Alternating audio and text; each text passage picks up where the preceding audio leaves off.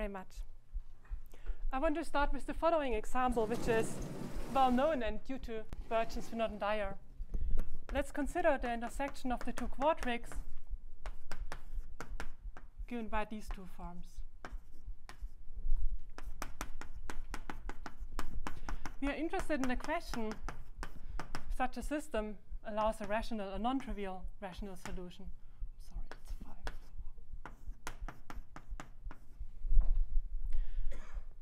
The first thing you check is if such a thing is soluble over QP for all primes P and over the reals. You can do this very easily for that example, and you will find that this is soluble over QP for all primes P and over R. Let's call this surface S. But still, S has no rational point. This can be explained by some Brauer-Manin obstruction. There's also an elementary argument which I want to show you. Assume X is a rational point in S. We can normalize the coordinates in a way such that, say, x0 and x1 are both integers co-prime. Then I claim that 5 can divide neither x0 nor x1. You see this by considering the system of equations. If 5 would divide the left-hand side, would divide x2 and then x1 by the second equation. So you can't divide either of these, and in a similar way, it can't divide, for example, x0 plus x1 and the other factor. Now let's consider a prime which is congruent to plus minus 2 modulo 5. Such a prime is inert in the extension q adjoins square root 5, and hence it has to divide both x0 and x1, which are co-prime, to an even power. So all such primes divide x0 and x1 to an even power. It's the same phenomenon as if you want to write an integer sum of two squares, and primes congruent series 4 have to divide to an even power. Okay, so we conclude from this that both x0 and x1, they have to be congruent to plus minus 1 modulo 5. But the same argument applies to the other two linear forms in the second equation. So the very, very same argument shows you that also x0 plus x1 has to be congruent plus minus 1 modulo 5. Well, that's a contradiction. These things can't happen simultaneously.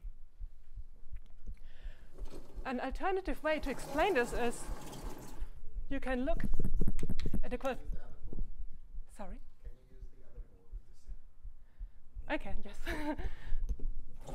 Thank you. Another way to explain this is you look at a quaternion algebra, at least for a point where, say, this is defined, a quotient of the two linear factors that we just played with. If you have a rational point, then by the Hasse reciprocity law, the product of all the local Hilbert symbols is equal to 1. You can also fix one place, and evaluate the Hilbert symbol all on the q nu points of S. You will find that you always get a constant evaluation on all of the local q nu points. That for nu not equal to 5, you get 1, and for nu equal to 5, you get minus 1. So right, it can't work because a rational point has a property that the product goes to 1. More generally, you can interpret this as an element of the Brauer group, and this is a Brauer-Manin obstruction. So the general picture would be you take a maybe smooth proper variety X over some number field K. Then you can define a pairing of the Brauer group and the adelic points of X mapping to Q modulo Z.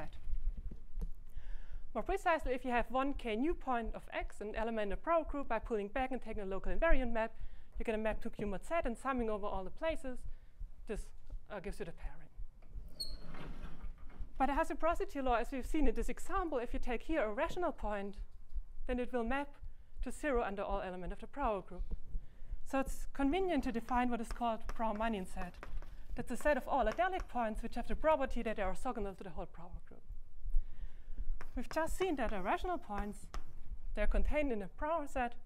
And of course, this is contained in the adelic points, which in the case of projective variety is nothing else than a product of all these places.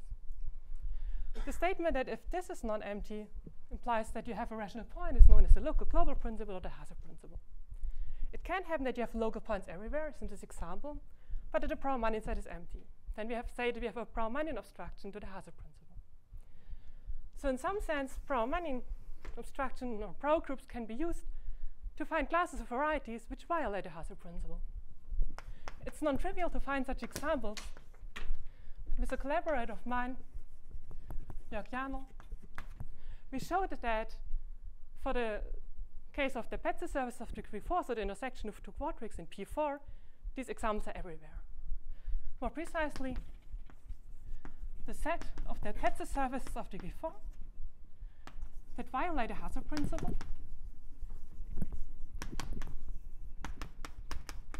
they are Zariski density moduli scheme.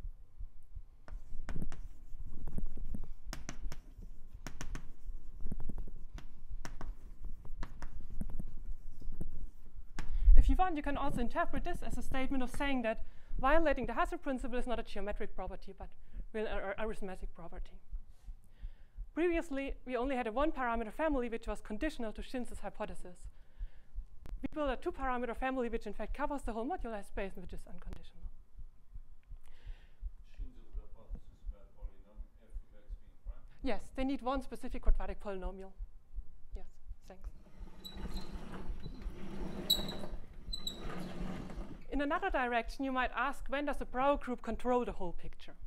We know that the closure of the rational points, sorry, the closure of this point, the product topology or adelic topology is contained in a Brauer-Manin set. So you could ask, when does the Brauer group cut out exactly everything? There's a conjecture of Collioure-Thévenin which says that if you have a smooth proper geometrically irreducible variety which is rationally connected, so every 2 points, general points can be connected with a rational curve, then the Brauer-Manin obstruction has exactly that property. It controls the Hasse principle in big approximation. We would like to understand for what classes of varieties is this the case, for what classes can we prove it. One very useful method is what is called vibration method.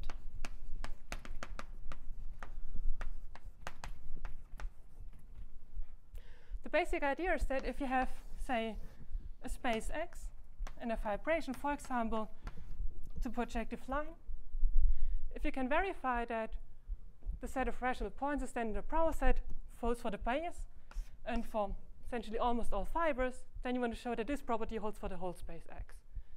So you only want to prove that the Brauer-Manin obstruction is the only true weak approximation and has a principle for the fibers, and for the base, then you are constructed for the whole space. Very recently, Harpers and Wittenberg have made some important progress in that direction. They show that if for a nice class of varieties X, if you assume some additional conjectures that they come up with on split values of polynomials, then this process works. Together with Tim Browning, Maybe my hearing, you talk very fast. sorry, it is about split values of polynomials. Yeah, so previously, yes, but weaker.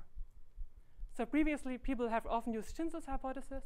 They have weakened it to some conjecture which you could describe as split values of polynomials, but it's a bit elaborate to really state it formally. In recent work of mine with Tim Browning, we have been able to verify part of their conjectures, and the result is the following theorem.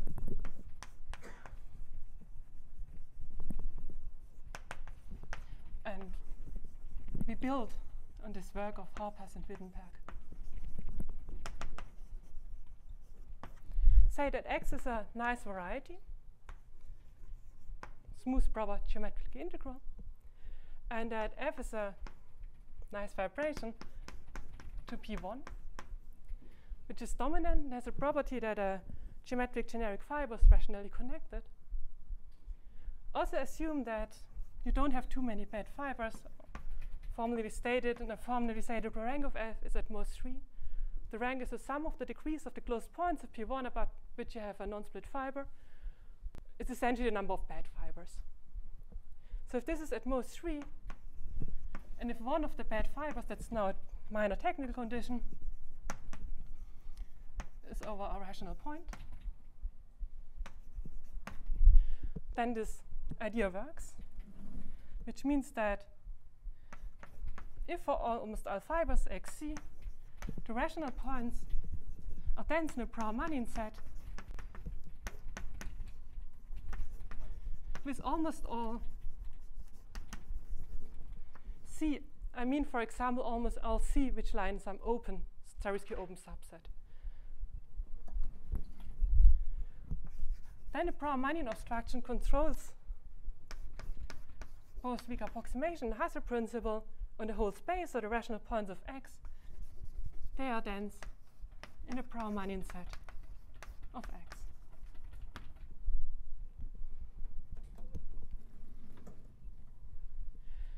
The whole theorem works only for the number field k equals q. That's due to the fact that we use a lot of analytic number theory to prove this. Among other things, we need to find densities of square-free values of norm forms. We use mainly SIF methods, bilinear sum estimates. If you want, you can also say we use some approximations to some arithmetic functions, which is maybe inspired by the circle method. Oh, not for this variety, but for some auxiliary varieties. So in fact, the conjectures of Habermas and Wittenberg, they can be phrased as stating that for some auxiliary varieties involving norm forms, strong approximation holds for some open subset.